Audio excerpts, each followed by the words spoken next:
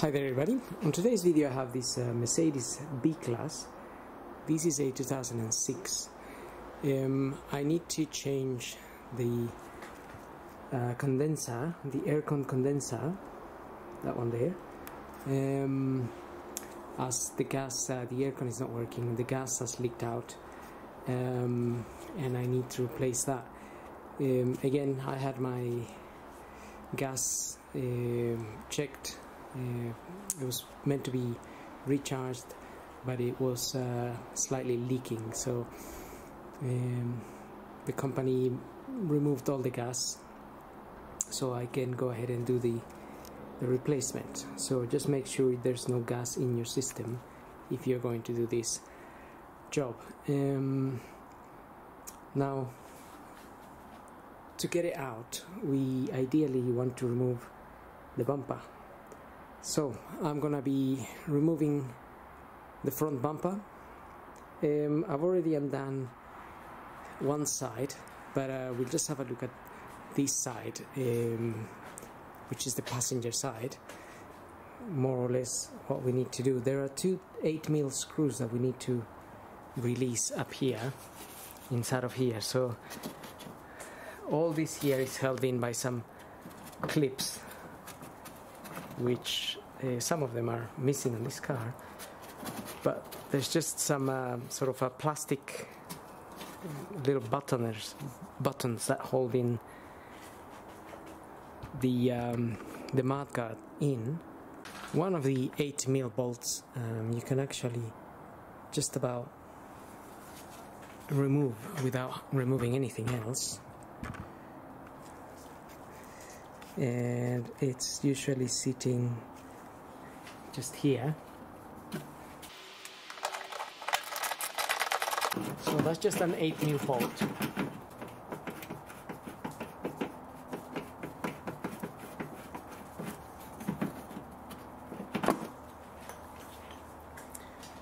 Okay, so we can just about remove that one. Now the little plastic clips, this one just below that, this one here,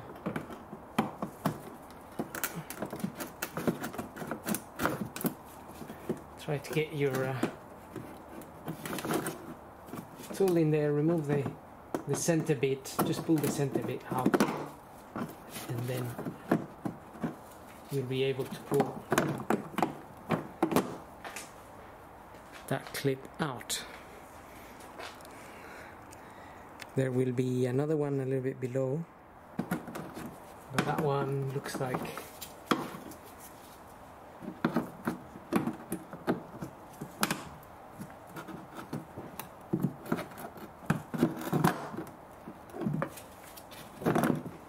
that one wasn't in properly. And there will be another one at the bottom where this mudguard it's held in on the bumper.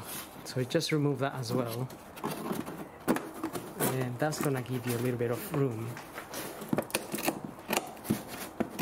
If I can just bend that to one side, I think that is gonna give us room to get up here. Up there is the other 8mm bolt that we want to be removing. So that will be just up here. I'm using a small ratchet to be able to access that area.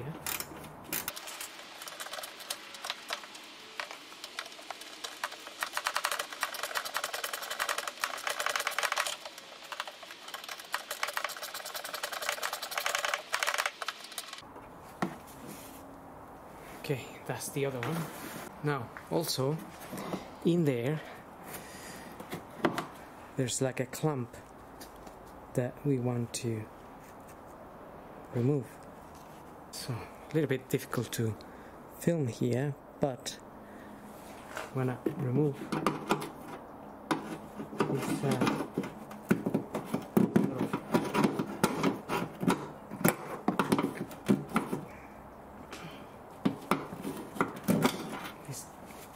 clamp, that thing there basically, that's going to allow us to be able to open this, because just need to be able to pull this out. So we just want to disconnect it from these dots here, those little pointy bits. These bits are plugged into the wing here. So once you remove that clamp, you'll be able to separate this. And also we need to push the bumper forwards and try to release it from here, this mount. So that bit we will need to push forwards, but at the same time we need to make sure this is disconnected, otherwise you won't be able to push it. You need to pull it out and that way. But also from underneath we need to disconnect more of those little plastic pins. So I'm gonna just put the car up in a minute. Okay, just a quick look here. Some of the little this bit here is missing. It's supposed to be holding into somewhere here. So those little pins, there would be some pins here, those plastic ones, and they're missing. Now there's a few 8mm bolts we need to release as well. So they're just holding these plates down here. There's one of them, and the other one will be just in that square hole, which you can't see because it's come out its place. So it's just, I think the bumper may have had an encounter with something, and that area is just a little bit dislocated.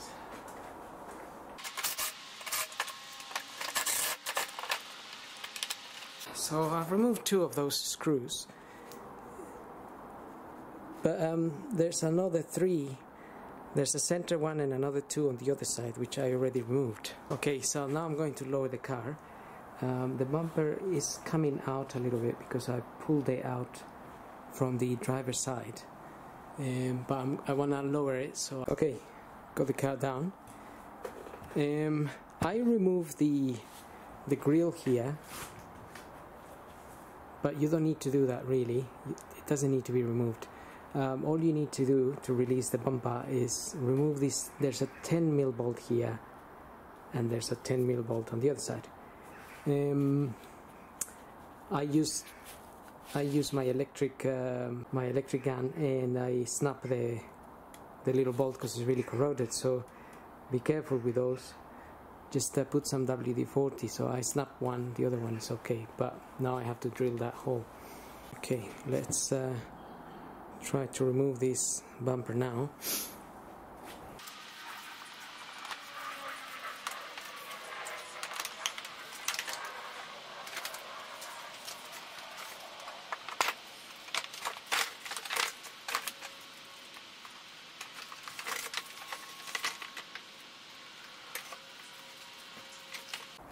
So I'm just disconnecting the fog lights. You just need to press on the clips. As you can see, my grill is come out, but you don't need to remove the grill.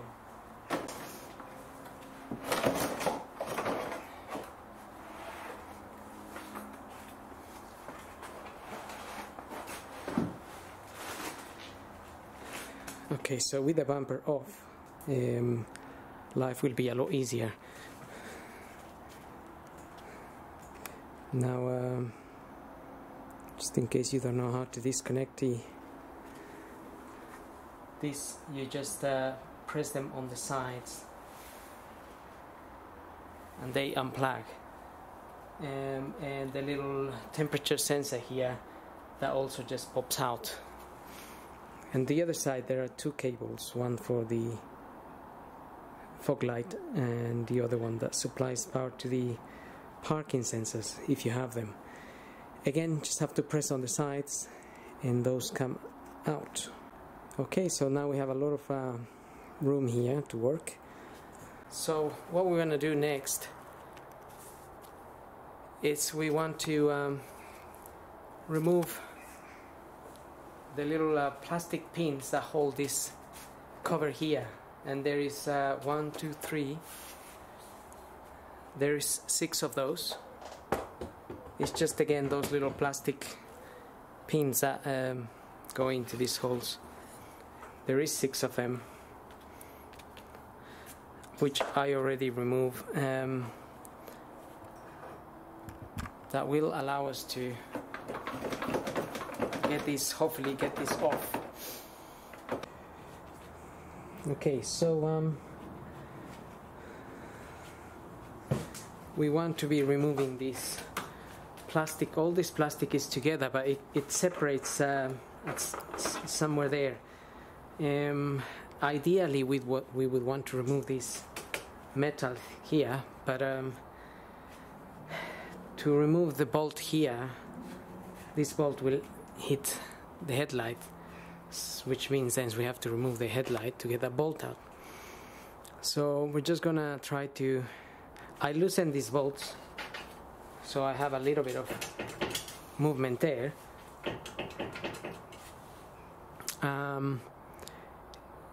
And by bending this plastic a little bit, we're gonna try to disconnect it. I've already disconnected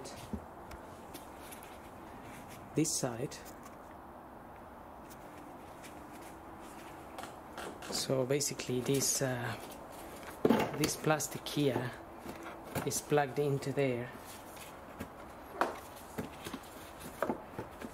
and it slides onto the side and it secures in there.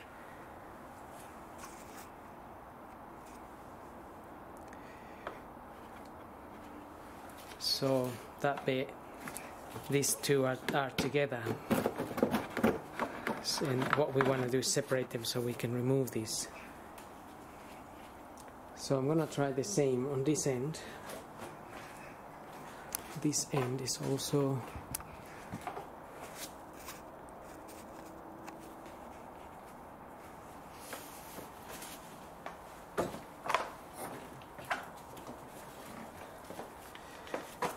connected together there.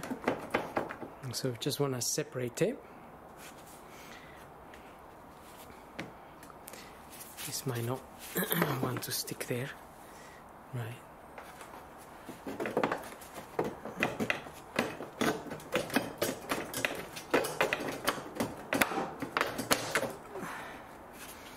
Okay, so that's kind of separated.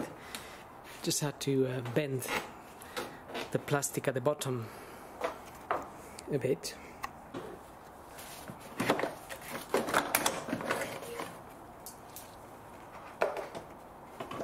But we can now remove that, and we can also remove the bottom one.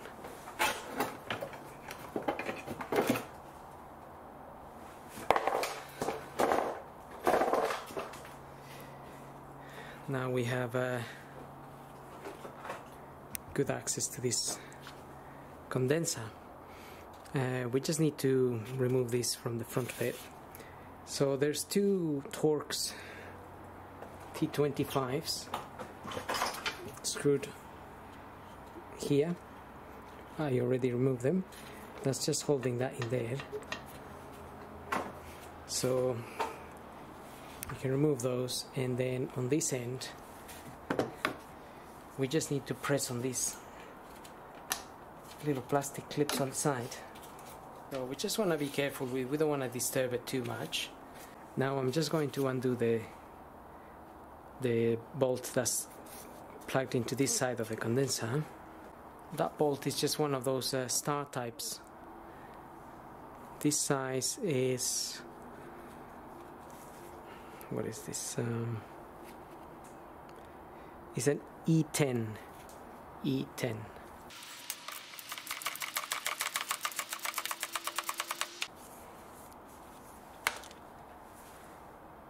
Okay, that's off. There will be another one at the bottom we want to undo. Okay, so we want to disconnect this area here.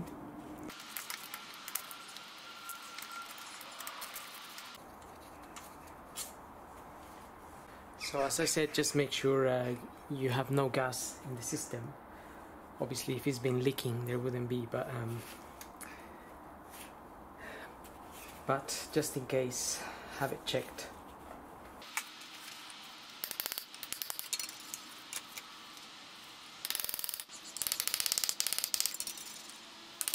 So I was just tapping that a little bit so I can get a little bit of leeway here to disconnect this pipe here.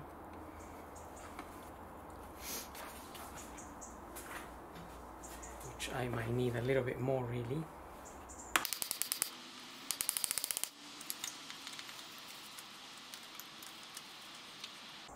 Now we just need to unplug, there's a sensor in here.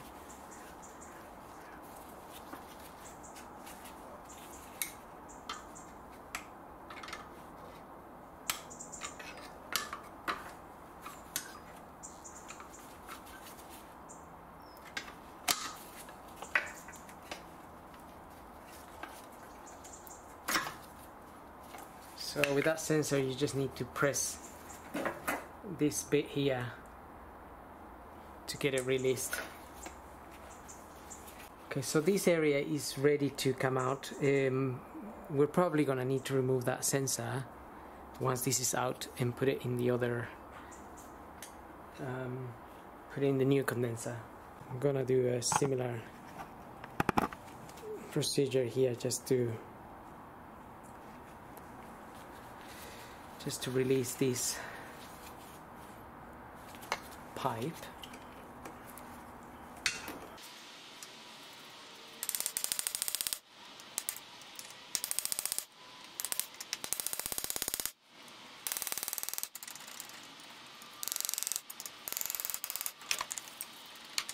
So that has been released, and now it's a matter of getting this condenser disconnected from here and lowering it. I'm gonna bring it sort of down. The condenser is just clipped on here, so we just need to release it from these clips here, so then we will be able to lower it just down this way. So I'm just going to do that.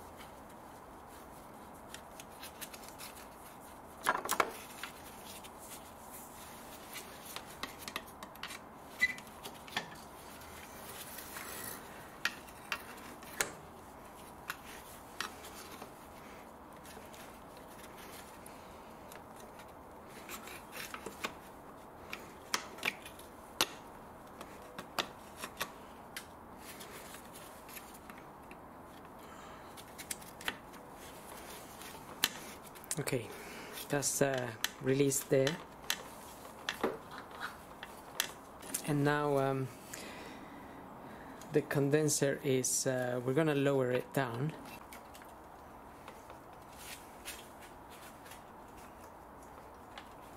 So it's just clipped on one side, the other side is not, doesn't have a clip.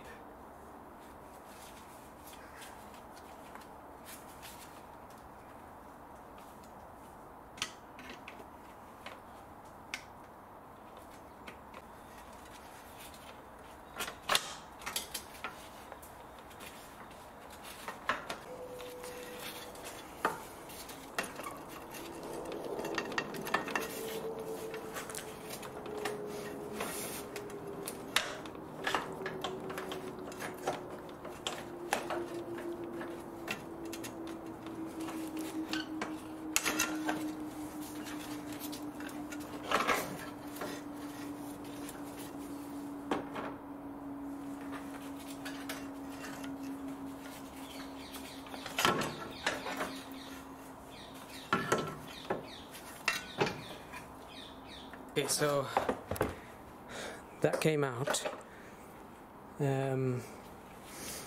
Sort of fell apart a little bit on my hand as I was pulling it down.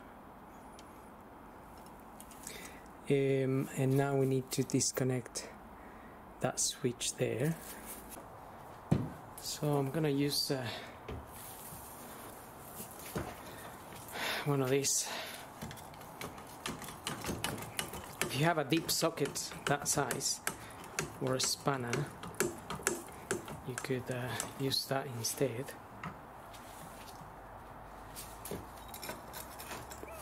I may just need to hold this on the vise.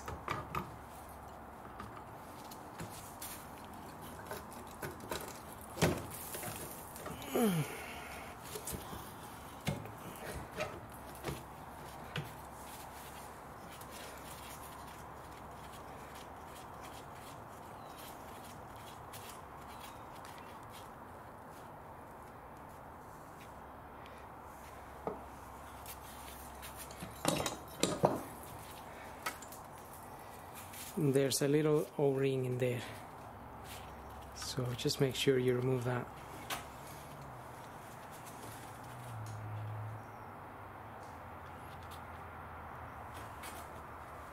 Okay, so you might find that there's a little pin there. It's like a little guide for when you refit the pipe. Now it's so stuck in there I can't really take it out, but it's not really something that is essential. It's just a little guide when you're refitting the pipe. So if we do it carefully anyway, we can get it okay. It normally will fit in that little hole there. As you can see, I already got my sensor in there. I put the little O-ring in it. I cleaned it and then put a bit of grease and then got the O-ring there. You can't really fit any O-ring. It's gotta be special for air conditioning. Now this particular kit came with a couple of O-rings as well, so we can replace those. There's a large one and a smaller one. So the large one is for the pipe that's at the top, and the smaller one is for the pipe that screws onto the bottom, onto that. Just make sure they fit correctly, and they are the right size. So otherwise you can have leaks from those. But again, those O-rings are not any kind. They are special for this type of application. This one has got its pin in there, so that's good news. Okay, so I'm just going to remove that O-ring. Just make sure the area here is clean. Other kits also come with these yellow bits, so I think it just depends how much you pay, really. Okay, so just making sure this is a little bit.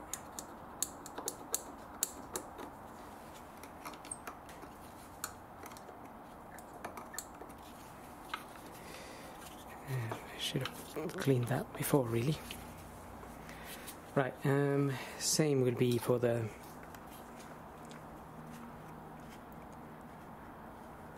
one that's at the bottom.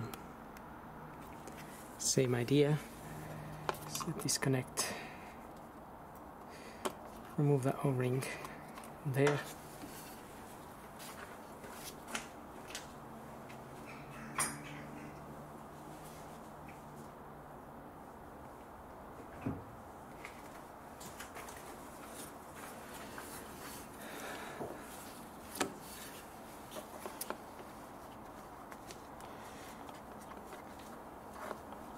Just clean that area a little bit.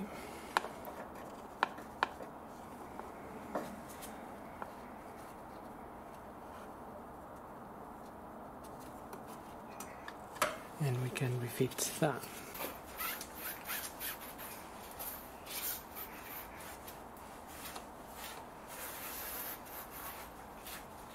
So just cleaning the radiator here a little bit. That's this radiator is for the coolant. So don't forget to tighten your sensor. And now we're going to try to get this up here.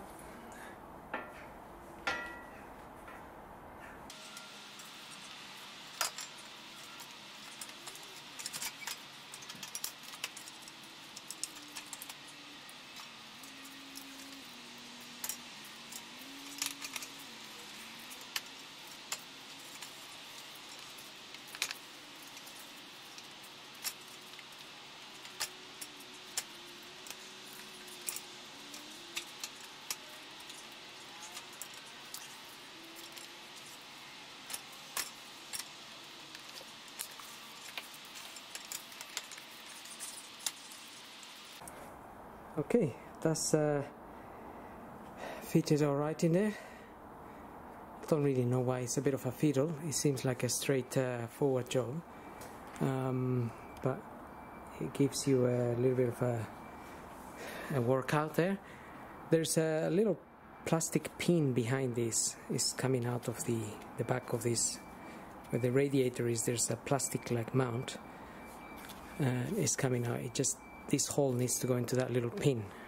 Okay, now I'm going to secure those two torques.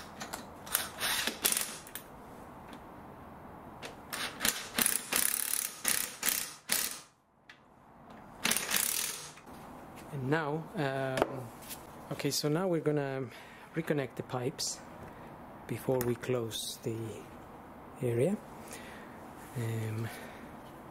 This one goes in there. Just remove that. Okay, so I just got some a little bit of grease, just some multi-purpose grease around there.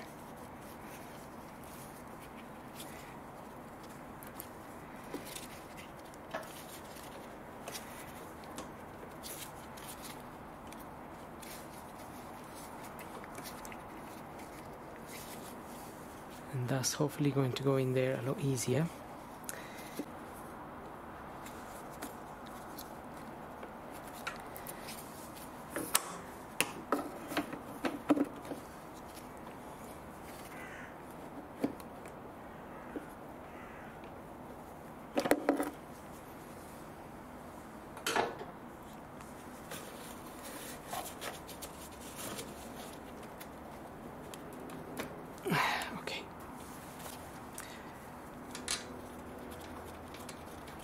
That pipe is there, and we can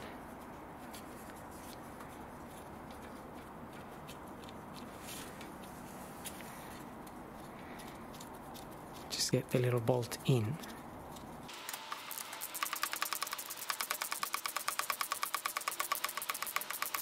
Okay, don't over tighten that, it will just, again, it will just snap in there.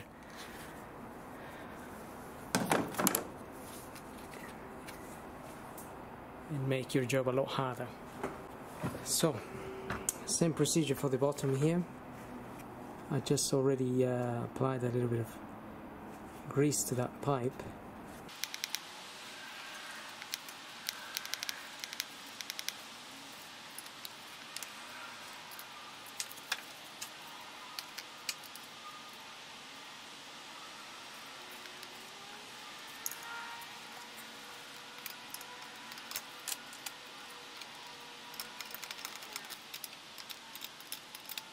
I'm using an 8mm here.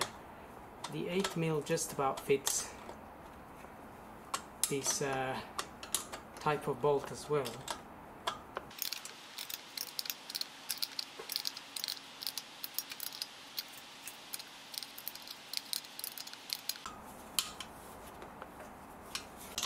So this is the end that didn't have a little pin.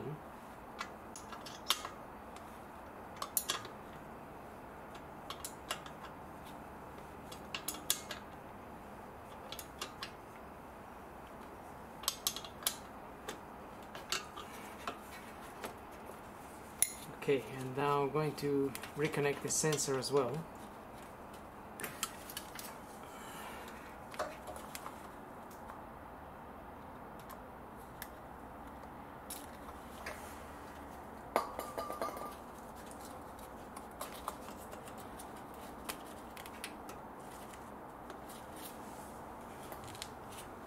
Okay, the sensor's in, and the pipe is also connected. This other pipe is connected, so now we can fit our plastic covers. Again, the covers are just a little bit of a fiddle. Just need to try to slide these bits into the top bit, so we have to bend them and so on a little bit.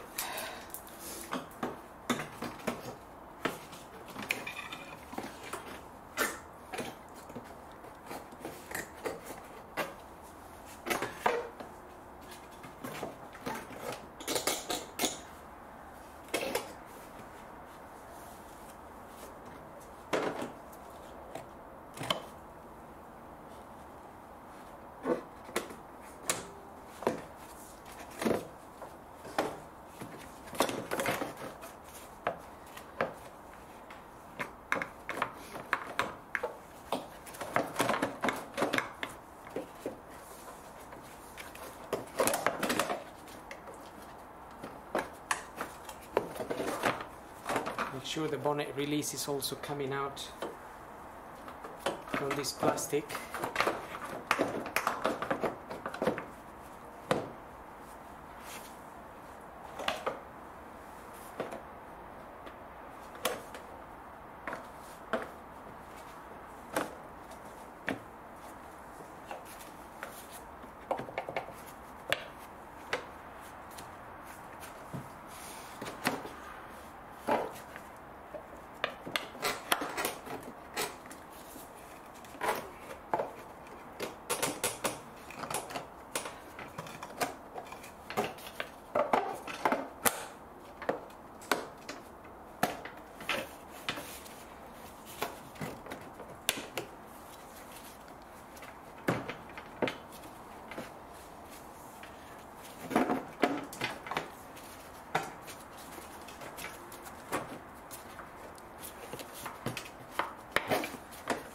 Okay, this plastic slides in just some plastic pins there on the side. Don't know if that can be seen, that little pin there. This one here. So that plastic slides in there. Same on the other side. So now just a fiddle with the other side as well. Try and get it in.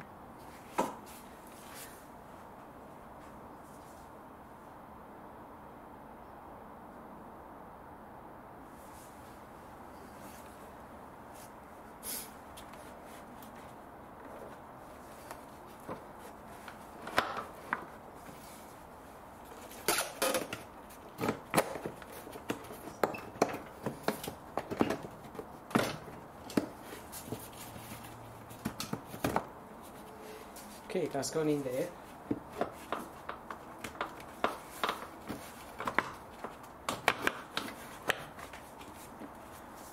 Just make sure it goes on the pin at the back. And just make sure the holes at the top line up. Okay, so now it's time to get the bumper back in there. All we're gonna need to do is plug the fog lights, if you have fog lights, just the temperature sensor on the side, and also the sensors if you have sensors.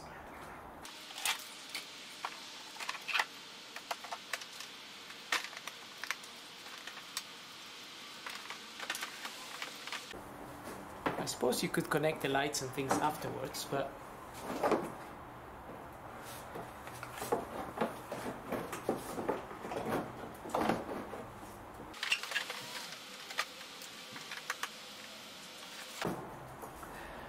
I've got them on now, so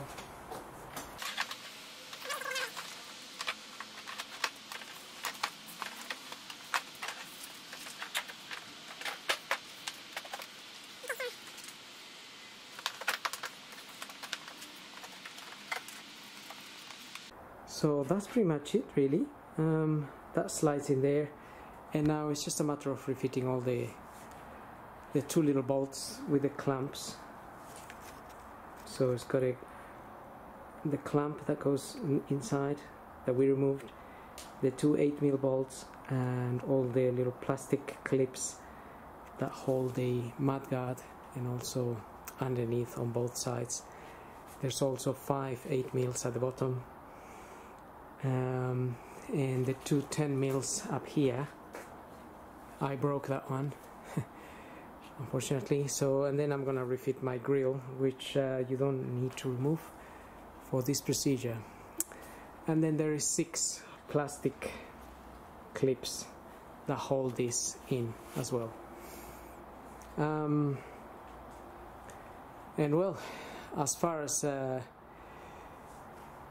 removing and changing that condenser, this is more or less what you need to do. Hope this video helps, and thank you for watching.